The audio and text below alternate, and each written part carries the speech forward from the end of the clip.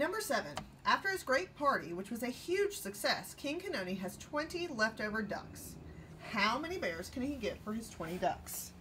So we're trying to take those 20 ducks and convert them to bears. So again, we're going to map it out. We're going to start with bears.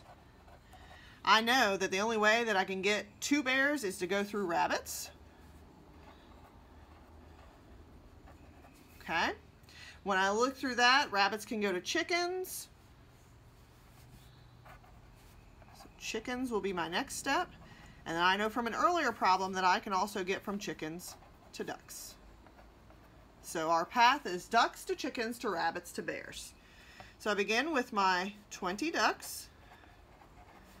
Over one fence post, ducks on top, ducks on bottom. This time I'm going from ducks to chickens. My conversion factor is 6 ducks to 4 chickens.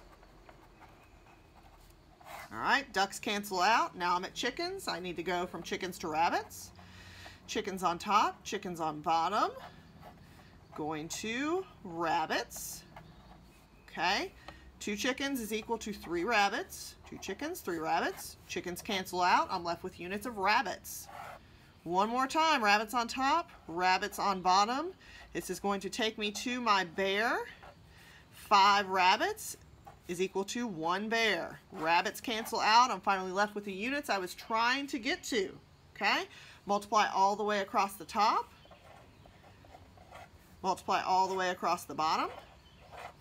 Then I divide those 2 numbers, and it tells me that for my 20 leftover ducks, King Conantucki can get 4 bears.